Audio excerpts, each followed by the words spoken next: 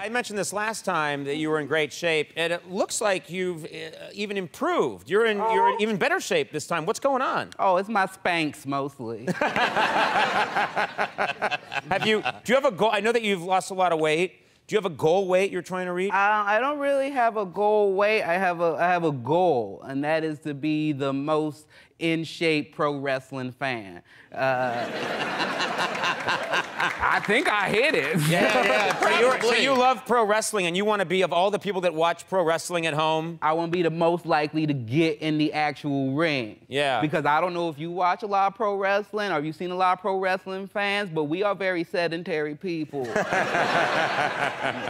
We don't like doing a lot of the action. We just like watching it while we eat and probably get high. Yeah. So, of those people, you will be the most in shape. Are there other benefits of being in shape now that you've noticed? Yeah, more sex, definitely. Definitely. You're having more sex now. I'm having more and different types of sex. I had sex standing up.